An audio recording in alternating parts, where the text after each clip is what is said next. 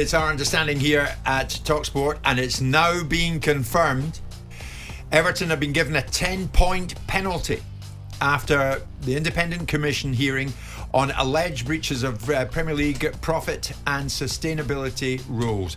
The punishment applies immediately. It points to a situation where we are going to see very, very strong penalties against teams that are in breach of rules of this nature. I thought that there might be an element of the Premier League bottling it, because the next cab off the rank is going to be Man City, and once you've set a precedent of points, then you've got that in your armoury and you're going to use it again. Listen, the Premier League are against us, the referees against us, that's managers always say that, but the Premier League are going to be against us. The siege mentality in that Everton dressing room is going to be absolutely rock solid. For me, one of the great things that will come out of this, and Everton fans don't, take this personally, but this thing is a good thing for football. The negligence come from ridiculous transfer policy that has got them into trouble. I don't think there is an Everton fan that will be surprised by what's happened. If there's an opportunity to kick Everton, then that's exactly what happens. And historically, the club have never stood up for itself. Wow. Lots of strong reaction to Everton's points deduction, and we're going to get some more reaction from an Everton fan in just a moment. Everton boss Sean Dyche has expressed his shock at what he called a disproportionate 10-point penalty imposed on the club. They're in the process of appealing the sanction given to them by an independent commission for breaching the Premier League's financial rules. The punishment has dropped them into the relegation zone, but Dyche says he and his players are ready to take on the latest challenge put in front of them. I think, like everyone, well, certainly everyone in these parts was shocked. And seemingly the wave of noise after that seemed like most people in football, around football, are shocked. The enormity of it, disproportionate, is a word that's been used by the club. And, so obviously we're going to feel a bit aggrieved by that. On the other hand, it doesn't change the focus. The focus since I got here has been sorting things out on the pitch, getting the team to win, getting the team to feel different, the performances to be different. And we were obviously on the right lines for that, and delivering strong performances, I felt. And then this has just given us a push backwards to then come forwards again. That's the job hasn't changed for me. It's just made it more difficult in the current circumstances until the appeal, of course. Sean Dyche speaking there ahead of their clash with Manchester United this weekend. I'm delighted to say on the line to talk more about this is Tommy Robertson from the Toffee Blues podcast. Tommy, welcome to the show, mate. How are you? Yeah, not too bad, thanks. How are you? Not too bad, mate. Not too bad at all. I'm interested to get your thoughts on this. What, a week later? It's been about a week since, of course, the sanction against Everton was announced, the punishment that they face for breaching the Premier League's financial rules. How are you feeling about it a week down the line? Still quite shocked. I wasn't surprised that there was going to be a punishment. We all knew we were guilty for several years, really. I'm a lot more glad that it was this season compared to last season, but still shocked at how severe the penalty is. We'll have to see how the appeal goes, but definitely looking with a keen interest to see how the league deals with other breaches of profitability and sustainability, and how they deal with other clubs, because I still can't quite wrap my head around the fact that we've been given a more severe penalty for a £19.5 million overspend than you get for a club going into administration. It is crazy when you put it like that. It does feel harsh. I've read into this quite a bit, and when you look at sort of the deal that Everton had in place with USM for the stadium in particular, that's the bit where I've got lots and lots of sympathy for the club. I think, they did break the rules in terms of what they spent in comparison to what they were allowed to. So I understand that there had to be some kind of repercussions for that. But like you say, it just feels so disproportionate, doesn't it? Everybody's going into the weekend looking ahead to that game at Goodison Park and expecting to see a real big atmosphere at the home of Everton, expecting Manchester United to struggle as a result of that. Are you expecting that, or are people making too big of a deal of that for you? I don't think we're going to struggle, to be fair. I'm still feeling quite confident going forward. I'd probably be slightly worried if I was Manchester United now for this weekend, because I'm not sure I've ever seen the fan base so united. But as I said, I'm happy that this happened this season and not last season, when we were in a lot trickier position. But we're looking really strong this season already. I think we've definitely been on an upwards trajectory. But I still, as I've said before, I still can't quite wrap my head around the severity of the punishment. I think Dyche spoke really well today about how himself and the players are going to deal with it going forwards. I feel okay about the rest of the season now. It is what it is. If it turns out that the appeal is rejected and the points don't get deducted, then that's just something that we'll have to take on going forwards on the pitch. I'd like to see the club stand up for themselves off the pitch. The fans are definitely going to stand up for themselves, but I'm still feeling confident for the rest of the season, even though it is just a ridiculous punishment. So you're optimistic that despite the 10-point deduction, Everton will still have enough to stay up, and that's because of, as you mentioned, the teams around you, right? You've seen enough from Sean Dyche's men to feel like they can do what's required. Yeah, we've been on a really good run of form. I mean, taking out the Luton game at home, of course, that was ridiculously disappointing. Other than that, I mean, the past 6 or 7 games, I think we've been brilliant. We picked up some really important away wins, which isn't something that we've been particularly used to over the past few seasons. And look, it's a 10-point deduction. It still doesn't quite put us last. Still only a couple of points to get out of the relegation zone, and the point deduction isn't going to change our form on the pitch. As Dyche said today, the focus hasn't changed. The players will still know their jobs. We still know what we need to do for the rest of the season, and it's a setback definitely, but I'm still confident for the rest of the year. You mentioned a little bit earlier on that you're interested to see how other teams' situations will be dealt with. Manchester City being the one that everybody's got their eyes on at this moment in time. I'm going to play you this clip from Pep Guardiola, and then I want to get your reaction to it, because he says that you can't compare their situation with Everton's.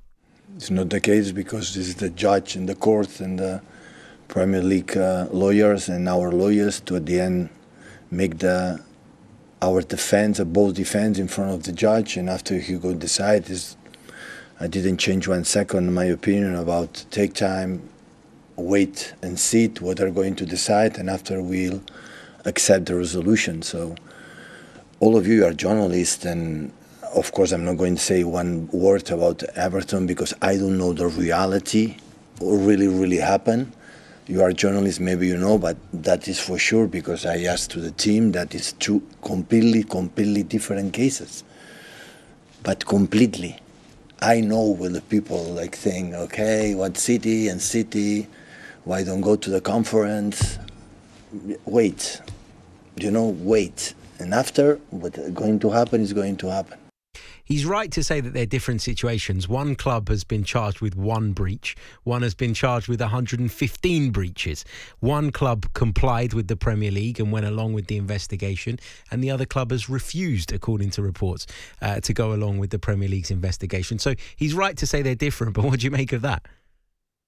No, I do get what he's saying, that they are different. They are breaches for different things, but as he said, it's one charge versus 115. We know the Premier League are a light touch when it comes to the so-called Big Six. We saw how they punished them for trying to break away into the Super League. They didn't want to punish the fans back then, but seemingly it's a matter of punishing which fans. It's not just punishing any fans. I'd like to see City heavily punished. It is a different kind of breach, don't get me wrong, but every Everton fan will be looking at that with great interest. But at the end of the day, I'm not sure there's any football club on the planet who quite have City's army of lawyers behind them. Look, they are different breaches. It is a different case to argue. I do understand what he's saying, but if they are not severely punished, if they are found guilty, of course they are just charges. But if they're not heavily punished, then unfortunately, I won't be surprised. We know how the Premier League like to deal with their darling six. But we will have to see what kind of punishment they are given. So just a couple of questions for you then on that. So their case it's alleged that what they've done is sort of misled people with regards to their revenue as a football club. That feels more severe to me than overspending, getting your sums wrong essentially, and a lot of that being down to the fact that you lost out on a deal because of government sanctions that had nothing to do with your football club. So surely you think that the Manchester City situation, albeit different, is more severe? I would definitely say it's more severe. I mean, our overspend was 19.5 million. A lot of that had to do with stadium costs as well. It wasn't necessarily on the pitch activities. What they are faced with is extremely severe. But as I said, I won't be surprised if they're kind of dealt with lightly. I wouldn't be surprised if they managed to get away with it entirely, to be honest. But what the Premier League have done here, they've set a precedent for punishing clubs, but they've not exactly put it into any form of law. It seems like the punishment policy that they've used here isn't a league-wide situation. It's clearly just something that they've come up with for our case specifically. I'd imagine to set an example for the rest of the league not to do what we've done, but their breaches are far more severe, albeit different breaches for different reasons. I'd like to see them heavily punished, but as I said, I wouldn't be entirely shocked at all if they get away with it. Following on from that then, what would you say, if Manchester City are found guilty, would be a proportionate punishment, knowing what we know now about the Everton case and how far the Premier League have gone in terms of punishing the Toffees? I think that's so hard to say, really. If we're working on a matter of 10 points per charge, then what's that, 1,150 points? We're never going to see something like that. It is so important to stress that it is a different kind of case. I'd like to see a heavy punishment for them. It's nonsense suggesting that they're going to have their title stripped off them. That's obviously never going to happen in any world. But to be honest, I never really saw the case that we'd end up being punished with a 10-point deduction. So you never really know what the Premier League could come up with. They seem to kind of be making it up as they go along to try and deter other clubs from doing the same. But I can't really say what kind of punishment I want to see for them. Fair enough. I want to see them relegated, to be honest with you. If they are found guilty, I want to see them relegated. And you got to give them a chance to defend themselves. You got to allow the process to run its course. I accept that, but I think a real precedent has been set now, and the Premier League will look very, very silly if they don't apply the same severe punishment, or a punishment that is proportionate to the crime, essentially, if it's found that that's what they've done. You've got Manchester United coming up at the weekend. I know a lot of the talk has been around this story with Everton, but going into the game, how are you feeling? Confident? What do you expect from the Blues? Yeah, I was quite confident, kind of regardless of the points deduction. I was relatively looking forward to the game. I don't think Manchester United have been tremendous this season. They've definitely been underperforming. Whereas, as I said, we're in a really good run of form. I think the atmosphere at Goodison's going to be absolutely tremendous.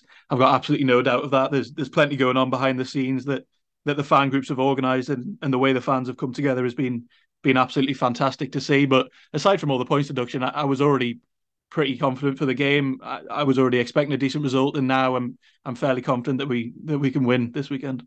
How much of that comes from confidence based on what you've seen from Everton, and how much of that comes from the fact that Manchester United, despite somehow statistically being the informed team in the Premier League, that they just don't look at it this season, do they? They just don't look like the same side that finished third last time around. I've got to say, more of it comes from the way that we've been performing. We've proven, well, not necessarily proven. It's still early days in this season, but we look like a different side. We don't look like the soft touch that we used to be. I mean, take the Palace game for example. 1-0 up, back to 1-1, 2-1 up, back to 2-2, and then we still managed to win. That's definitely not the kind of performance we would have seen for the past couple of seasons from this Everton side. And the players, the personnel haven't massively changed. It's still relatively the same squad. But I think our mentality's changed massively going into this year, and that's why I'm still confident going forwards. You can take a glance at how other teams are performing, but I mean, the United case this season is quite a confusing one. As you said, they are on paper the informed team in the league, but I think if you watch them generally, you can see that's not necessarily the case. Feels like they're already under quite a lot of pressure, but I take it more from the fact that I've been really impressed with the way that we've played over the past couple of months now, really, and yeah, I'm looking forward to Sunday. Dominic Calvert-Lewin's back in the mix. He's been off it for a number of reasons, really, for the last couple of seasons. But do you think he's back now, and how much of a difference has that made to Everton? I'd certainly like to think that he's back now after the injury problems he's had, and Dyche is treated him really well. We've seen over the past couple of years that he has been picking up these injuries, and he's been rushed back because at the end of the day we needed him. We were massively short on goals. Well, we were pretty short in every department for the past couple of years, but goals was absolutely one of them. And when Benitez was manager, he rushed him back way too quickly. That then aggravated injuries, and he's been picking up different injuries as well. And Dyche gave him the time at the end of last season, despite the fact that at one point it did look like we were definitely going down, and we could have done with his goals. Dyche he had the foresight to give him the chance to fully recover, and that's kind of paid dividends early on in this season. I think he's been really good. It's really good to see him back, with full fitness, because even when he came back over the past couple of seasons for a couple of matches at a time. He wasn't able to gain momentum. You could see that the amount of time that he'd spent out was definitely affecting him, but he looks like a completely new player. He obviously picked up that really unfortunate injury against Villa when he came back, but he's already brushed that off straight away. And yeah, I'm really happy for him. I'm really happy with the way that Dyche has dealt with his injury situation, because he's been massively mismanaged by the last couple of managers, and Dyche has given him the chance to take all the time that he needs so he can come back properly.